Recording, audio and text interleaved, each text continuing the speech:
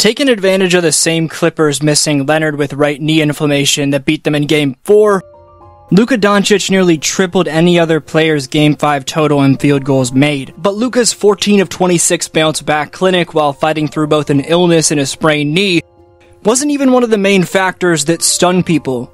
One of those factors was Maxi Kleber, who after scoring just 15 combined in the first 4 games of this opening round series, scored 15 in Game 5 alone by making a game-high by far 5 threes. While Kleber is a 40% career playoff three-point shooter, after struggling like he was before this, the fact that Maxi drained the 3rd highest three-point percentage in a game on at least 7 three-point attempts in 2024's playoffs was stunning. Same can be said for how Dallas's 30-point win that was the 4th biggest W of the postseason followed up getting beaten by 23 in the previous game's first quarter.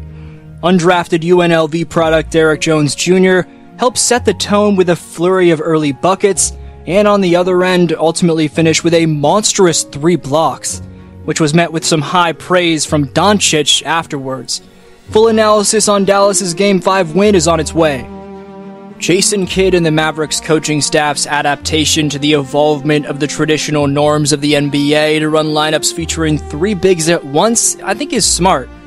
Maxi Kleber, PJ Washington, and Derrick Lively II shared the floor for a long stretch to open the second quarter.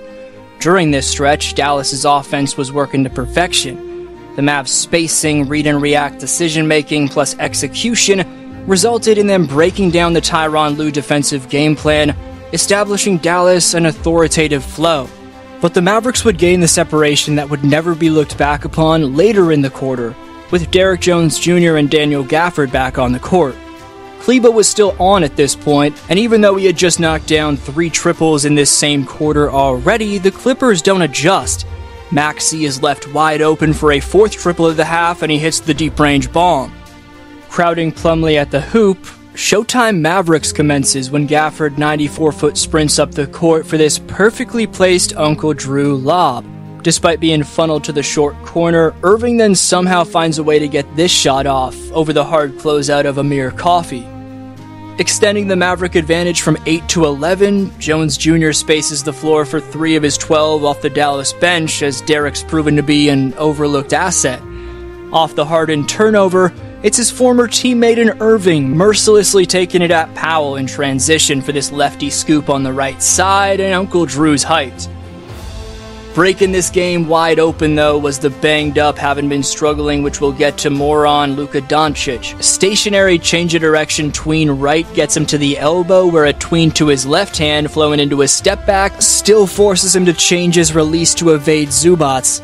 Great defense, but that shot-making is nuts. After a horn screen, Man guesses jump shot, putting him behind Doncic. Zubats leaves the paint wide open and drop, and Man swiping on his trail nets Luka the and one. On 8th straight Doncic point without an answer from the Clippers, he generates off a lively ball screen where Luka uses 3 hesitations while looking at Derrick on the roll, maybe gets away with a few carries, but nonetheless gets to his spot for the crafty as ever drifting back post hook. While Luka's led the Mavericks in scoring, rebounding, passing, and playing time so far in the postseason, it's been Kyrie Irving who's been this team's most efficient playoff performer thus far. Irving's 25-point-per-game averages have come on a 50-40-90 shooting split. Uncle Drew is taking these young bloods to work. Too easy out here against these young bloods. After losing Game 4 in what was a subpar performance efficiency-wise for Doncic in comparison to this team's other top scorer, Irving, Luka admitted he needed to be better, while stating regarding Kyrie, "I just gotta help him more. I feel like I'm letting him down, so I gotta be there.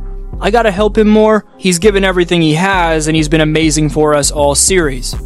With a bounce-back performance, he seemed to live up to those words. For the second-best German stretch big in Mavericks history behind franchise GOAT Dirk Nowitzki, we've talked about his bucket-getting, but Maxi Kleber was playable in the first place because of his swiftness defensively, allowing him to combine with Derrick Lively to outscore the Clippers by 41 points when the 2 bench players were on the court. Here, Kleber halts any potential Clipper fast break on this play by picking up PG, not falling for the Hezzy cross combination by staying out at the arc, Then when Paul tries to put him on an island, Maxi buckles down to clamp up multiple other George shot-creating mechanisms by reading PG's every move with attention to detail, reactionary quickness, and ball pressure to force the miss.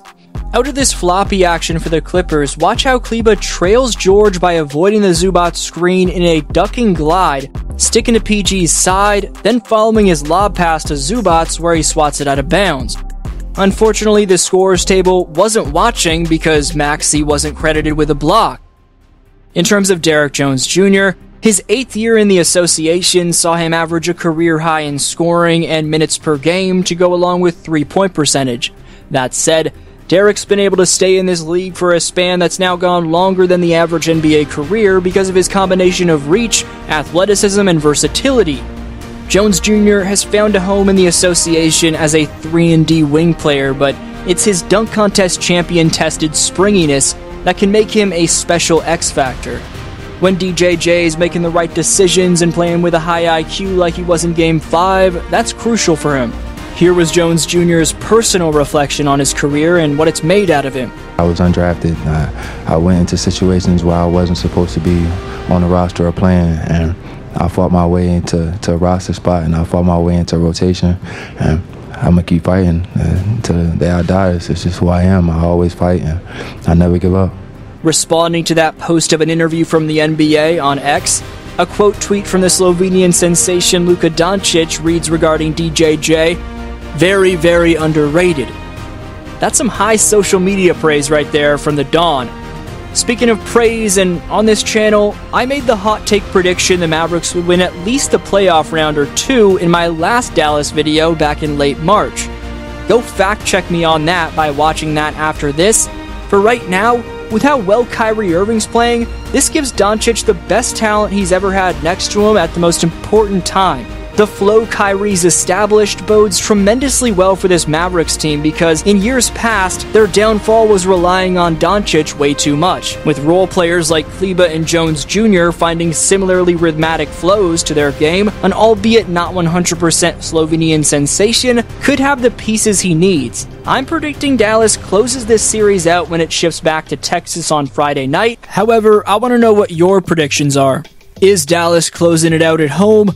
Drop your takes for a chance at next video's commenter shoutout, and to win free merch of your choosing. Today's commenter shoutout goes to Irvin Guerra, who says, "I think the Nuggets should be a little concerned about their slow starts.